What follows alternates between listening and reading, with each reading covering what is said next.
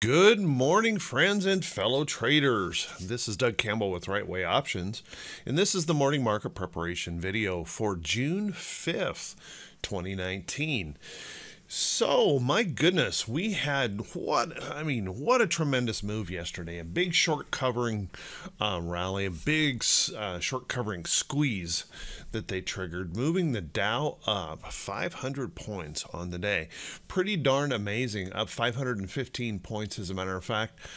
Excuse me, no, let's see. Is that right? Yeah, 515 points on the Dow. Looking really, really good here in that move yesterday, and now we're gapping up this morning. We, top story on the CNBC app. If you take a look, I don't watch CNBC. I use my phone app, but the phone app top story up there is the Fed considering a rate cut, and of course the market just loves the prospect of lower cost money, and is firing up in a big way this morning. So as we take a look at this chart, as you can see, we're going to gap up substantially this morning, possibly gapping up through our downtrend here on the Dow and right into some price congestion in the chart. Now I want you to consider something. One of the things that happened to me years and years and years, I struggled with this, is this emotion that affects all of us as traders, and that's the emotion of the fear of missing out. We may not be in this move, and then this big gap up this morning, and all we can think about is, I have to hurry up, I'm going to miss out on this trade. Well, I want you to consider, after such a substantial increase in price in such a short period of time, would it not be possible that we see the pop and drop pattern today? Not that that's exactly what's going to happen, but the possibility of that happening.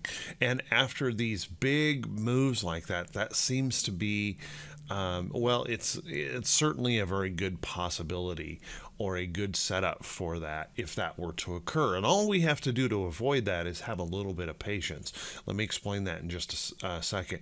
But if you look up here, if we were to gap up and see a candle like this on the day, popping up this morning and then selling off after that, that could be a really painful lesson in the importance of patience. So watch that closely this morning, and remember, we are gapping right into resistance.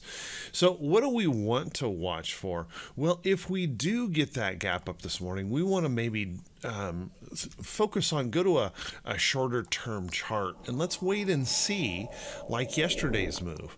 We had the gap up. Let's give it a few minutes. Notice this is 15, 30, 45 minutes, and all of a sudden we did see those buyers step in, supporting this gap and giving us the confidence in the trade. The last thing we want to do is end up jumping into that gap up open only to find sellers coming into play. So watch that pretty closely this morning. I'm certainly not trying to predict that's what is going to occur, but it would be kind of logical after such a big move that there's going to be some profit taking coming into place. Will it be enough to drive it back down? Don't know, but remember, we still have all of the trade war issues and things like that. Nothing has really changed here except the prospect of a little bit of a rate cut in interest. So let's move on forward here, taking a look at the technicals of the chart. If we continue to move up, if we can continue to move up, let's watch these levels right through here. And by the way, if I pull this chart back, right through here, we've got these price levels that we have to consider as rather significant levels of resistance. So if we do move on through and move on higher, we're going to want to watch those areas up there for resistance. If we do catch that pop and drop, if we do start to fail, it's going to be really, really important that we hold one of these price levels in here on that pullback. We don't want to see that full-on reversal. So a gap up that pulls back into here is nothing more than a setup for a potential long trade. And what I mean by that is we get that gap up, that move. Maybe we get a couple of days of rest in here, and then we're off to the races for a nice and a well-designed pattern for a trade. Notice this move over here after we get this sell-off. Big popping move. Got that little tiny rally. There's that pullback. Here's our entry into this long trade. So watch for those patterns. A similar thing occurred right in here, if you guys remember. Big gap up. Big move. Follow through move, and then we got this pullback, and here's the easy entry into that trade. So just kind of keep that in mind. There's always back and forth. We don't have to get caught up in this fear of missing out, chasing into a trade, and ultimately getting punished for that. Let's take a look at the SPY real quick. SPY also looking really big moves here. Complete reversal yesterday on that short squeeze, and this morning we're looking at a gap up into here that's actually going to gap us up right into the downtrend line. So let's kind of keep that in mind, and remember we have that resistance right through price resistance right through this area. So if we gap up into that downtrend, that would be the perfect place to maybe see some potential sellers. Now if we do continue to move higher, let's watch these price levels. There's really a small level of resistance right through here. We could catch a little resistance in here, and if we can move on through, we hit that resistance right above. So kind of consider those. Now if we do get that little pullback today, if we see sellers coming in, we're going to want to make sure that we can kind of hold on to some of these levels of support here in the chart. And what I would suggest is that 200-day moving average is going to be really critical. If sellers do come back in, we don't want to see a pullback that would break us back down below that 200.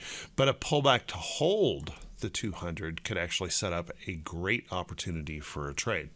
All right, so keep that in mind. And let's also keep in mind that all of these indexes are below their 50-day moving average. There's nothing here technically that is telling us that we should be ripping higher here. So remember, there's a lot of technical damage that has to be repaired, and that normally takes some time. Of course, if the Fed comes out and just cuts rates like crazy and we get the trade stuff behind us, hey, anything is possible. But just keep in mind, normally we're going to run into those resistance levels, and we're going to struggle with those for just a period of time as we work through the details of the technicals and get everything put back together the way we should. Let's take a look at the Qs. Qs, big rally up. Qs really has struggled a lot, and obviously with the thought of the antitrust investigations at the federal government, into the fact that the trade war has really kind of turned more into a tech war. You can see this rally back up is going to get us back above this 200-day moving average, but we haven't traveled up so much that this couldn't pull right back. So here's a substantial resistance area in the chart, and we're gapping up into here this morning.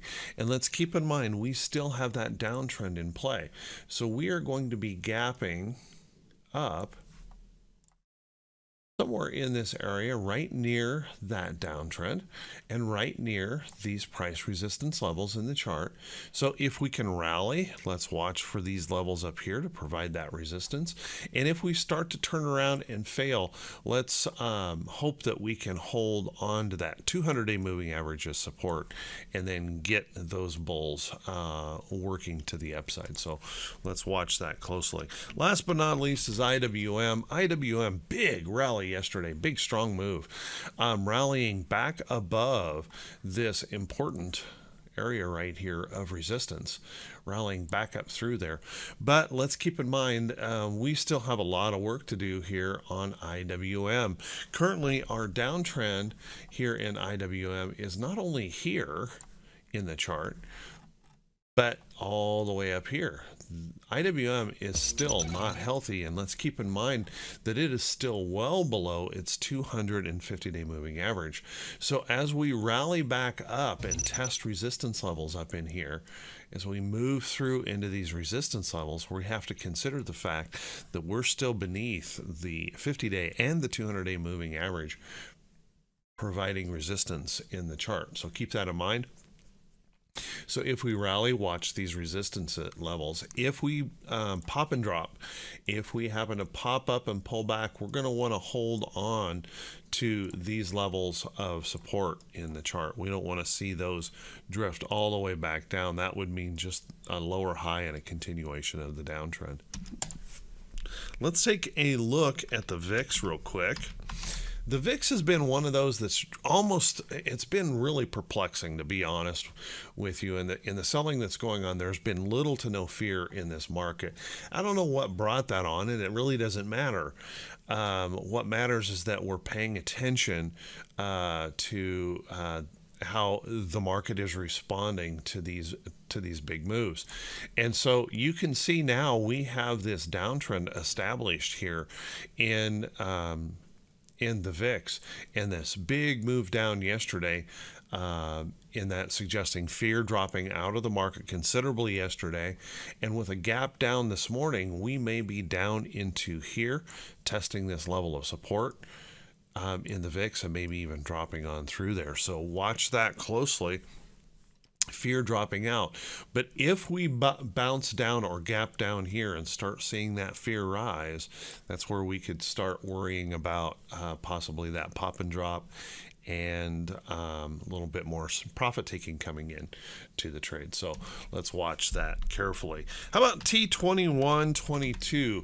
T2122, the 4-week new high, new low ratio. My goodness, look what happened here. We went from short-term oversold to nearly short-term overbought in one day, one quick move. And this morning's gap up is going to put us right up in here, right up in this bearish reversal zone. That's one of those reasons why just that short-term move, such a big move all at once, could certainly bring in some profit takers. So you're going to want to watch that closely. T2122 is giving us that clue that this reversal has just gotten pretty darn stretched really fast, and we could see some of those sellers coming into play. So watch that carefully. It would be one of the reasons I would be really watchful this morning to make sure that buyers actually support this gap before I would be considering any new positions whatsoever. Let's take a look at the economic calendar. What's on that economic calendar that can move us around today? Well, we have a few things up here. We have the ADP report this morning. ADP telling us what the jobless claims are going, or not jobless claims, but what the jobs number might look like here on Friday. Now, this is something to consider. And the reason I say that is it's really not uncommon for the market to start to get a little bit light in volume, a little bit squishy, as we wait for that big number coming in on Friday. So don't be too surprised if this gap up sees a little bit of selling, and then we just kind of get soft for a little bit as we wait for those big numbers to come in on Friday morning. Other than that, let's take a look what we have over here. We have